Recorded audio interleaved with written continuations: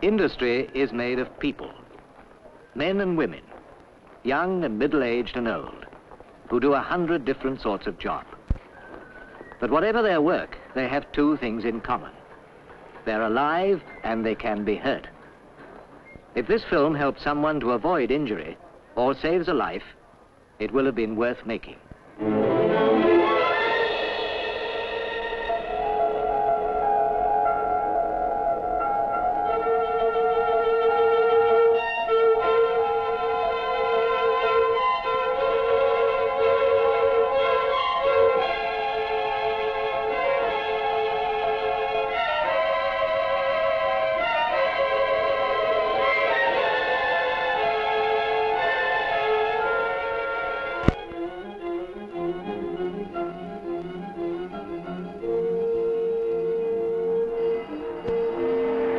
Someone's had an accident. Who is it? Is it someone we know? Is he badly hurt? These are the sort of questions we ask ourselves as we see an ambulance speeding through the works. 3 people are trying to answer these questions. There's the works manager, and there's the safety officer, and because it's a serious accident, the man on the spot, the foreman, has been sent for.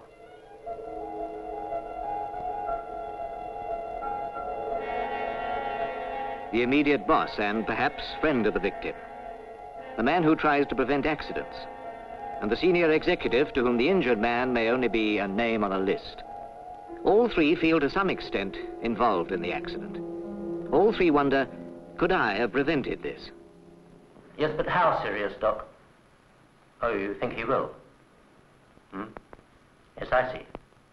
Oh, yes, we'll let her know. Thanks, Doc. Goodbye. He's pretty bad. He's fractured his skull and one arm, and his spine's hurt, but not broken, the doctor thinks. Have they taken him to the hospital yet? No, he'll be going in a few minutes. They're giving him a blood transfusion. He's lost quite a bit. Frank, yes, sir. You'd better get back to the loading bay.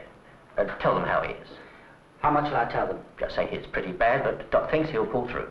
Right, sir. Well, I'll go and ring Division Safety Department. Has anyone told his wife yet? No, I'll ring John. He can deal with that. Good. Get me the labor manager. The day's work must be got on with.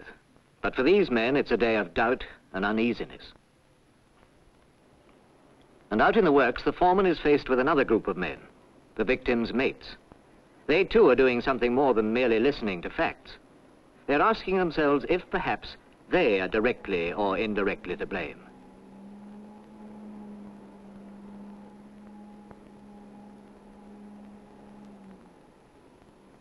And finally, in the accident ward of the medical department is someone else who's very much involved, the victim.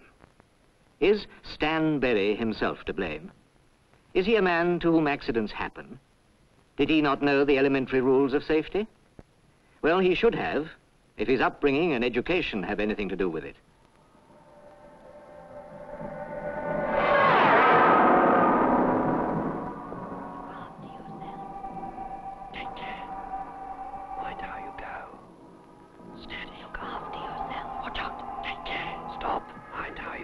Look after yourself.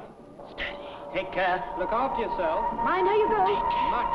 Steady. Mind how you go. Look after yourself. Take care. Steady. Take care. Look after yourself. Steady. Take care. Look out. Mind how you go. Look after yourself.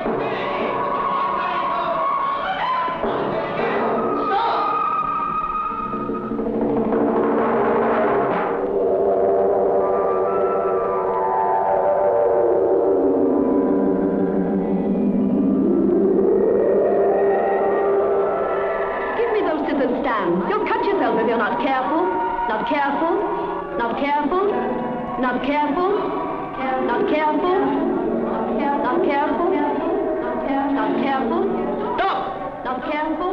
You boys will get run over dashing out into the road like that. Like that. Like that. Like that. Like that. Like that. Like that. Like that. Like that. Like that. Like that. Dan, you be careful up there. I've told you before not to go so high. So high. So high. So high. So high. So high. So high. So high. No, Stan. Not like that. You'll hurt yourself. Look, I do it like this. Like this. Like this. Like this. Like this. Like this. Like this. Like this. Like this. Like this. Like this. Always make sure there's no one underneath before you dive. Dive. Dive. Dive. Dive. Dive. Dive. Dive. Don't use your brakes unless you have to. Use your engine to slow down. It is much safer. Much safer. Much safer. Much safer. Much safer.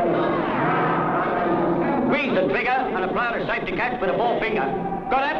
Got that? Got that? Got that? Got that? Got that?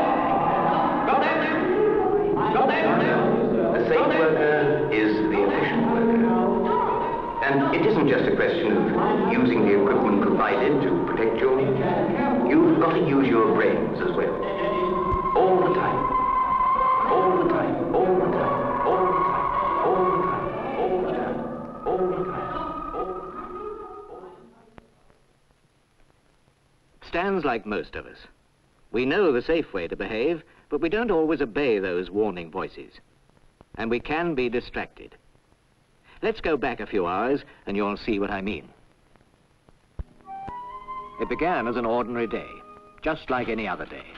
Perhaps Stan was a little behind schedule, and having to get that coat didn't help. Why can't she think of these things the night before? That's what I'd like to know. But still, I'm okay for time.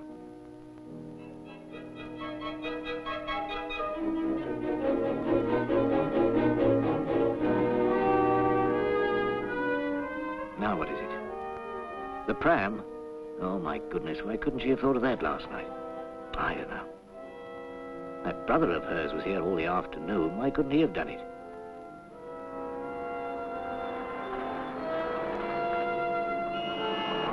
And there's the bus. If I miss that, there's not another one till 10:02, and that makes me late clocking in. Blasted thing. Well, there it is. Now I'll have to hurry. That driver leaves on the dot. If I run, I think I can make it.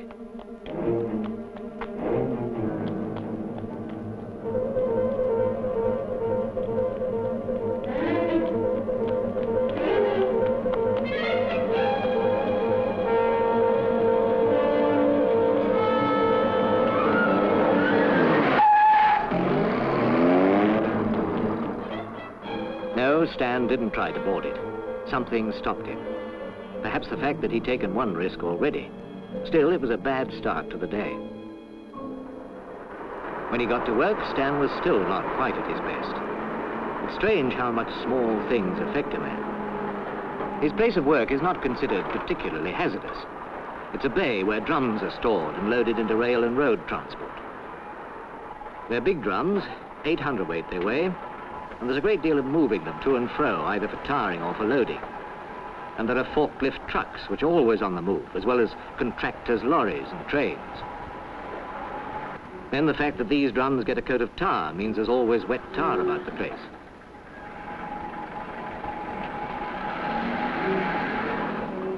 It's not dangerous, but it's noisy and messy, and there's lots of different things going on at once. At the loading bay, you need your wits about you all the time.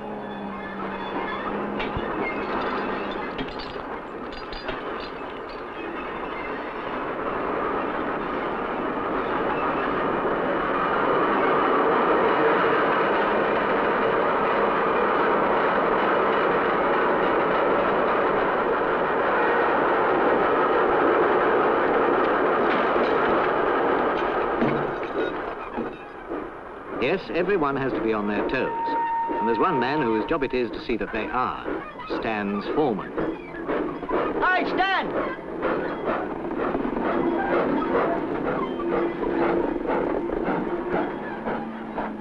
Loading trains goes on steadily most days, but often trucks come in for special orders, and it's quite common for these to be urgent. You finish that train load, says the foreman. Well, here's your next job, that truck over there. He wants a dozen right away. You'll back down to the crane. Yes, of course you want your loading chit. Well, get it then, he said. Well, you know what foremen are like. Stan just left his coat with his loading book up on top. Most days he probably wouldn't have. Then it happened.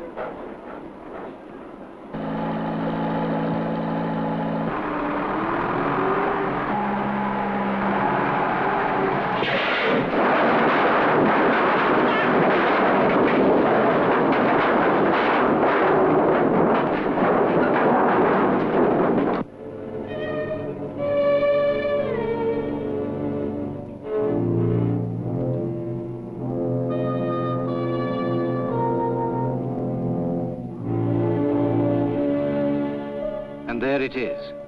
One moment a fine, healthy man. Seconds later, a bag of broken bones. A near corpse. Something to be handled with care. And why? Why did it have to happen? At the investigation, they know it didn't happen, it was caused. How, they want to know. What went wrong? Can we stop it happening again? Chairman of the committee is the works manager. Then there's the safety officer and the foreman.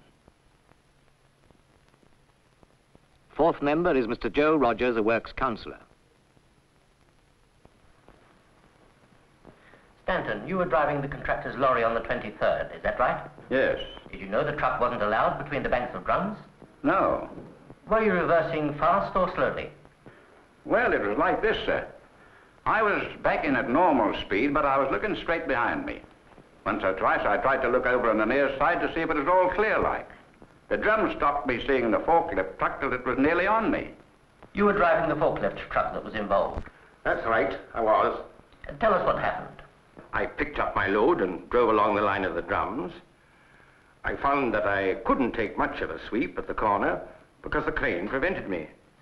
Then, as I turned, I saw the lorry and braked. I skidded. What made you skid? The melted tar is very bad for skids. Was your hoist moving as you drove? Well, not at the time of the accident. Was it before? Well, as I turn after picking the drums up, I usually lower them. Do you know this to be against the code? Yes. Thank you, Craig. Now, Frank, just a couple of things. Did you see the chocks nailed properly? No, Mr. Wiley. What was Berry doing on the drums? He'd finished loading his rail wagon by then, hadn't he? Yes, he went up for his loading kit. He'd left it in his coat. I see. Well, we'd better decide on our observations. Well, it's one of those cases where a chain of 5 or 6 unfortunate circumstances occurred at the same time. You know, Yes, and it all leads up to one serious accident.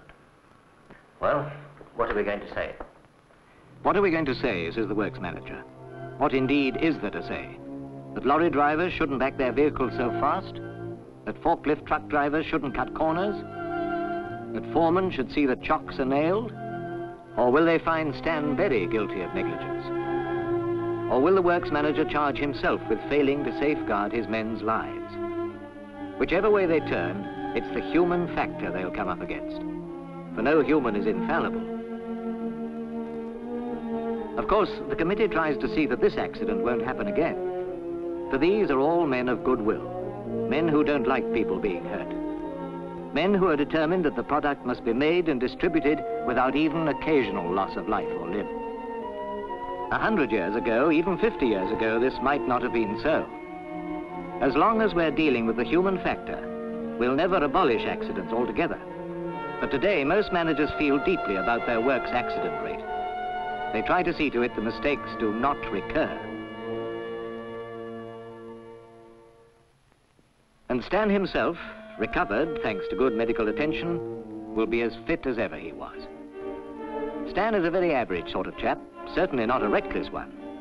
But because of a chain of circumstances and the human factor, he nearly lost his life. Think what else he risked. His hands, for instance. They're adaptable tools. They can do heavy work and they can do delicate work, and are more sensitive and efficient than any machine. His legs with their strong muscles, and his back, and their ability to work together with arms and hands to lift and carry. Then there are his senses, which he also risked, his hearing and his eyesight, and both these connected to his brain, most complex and perfect of all human mechanisms. Intelligence, judgment, memory, the power to coordinate all the other parts of the body, the power of reason that lifts us above the animal. The seat of all these is the human brain. All these irreplaceable and precious things were risked. But of course, it isn't only Stan Berry we've been talking about. It's us, you and me and all of us. Here's quite a crowd. About 130,000 people here, all having a good time. Well, nearly half as many people again are injured in industry every year. And these, can you guess the number? about 750. That's the number of people killed in British industry last year. Some, no doubt, brought death on themselves. Some almost certainly were the innocent victims of other people's negligence. But most, we can be certain, lost their lives because a number of people, perhaps including themselves, didn't do quite the right thing at a given moment. Call it the human factor. To stay alive and be safe is not one man's responsibility, it's everybody's.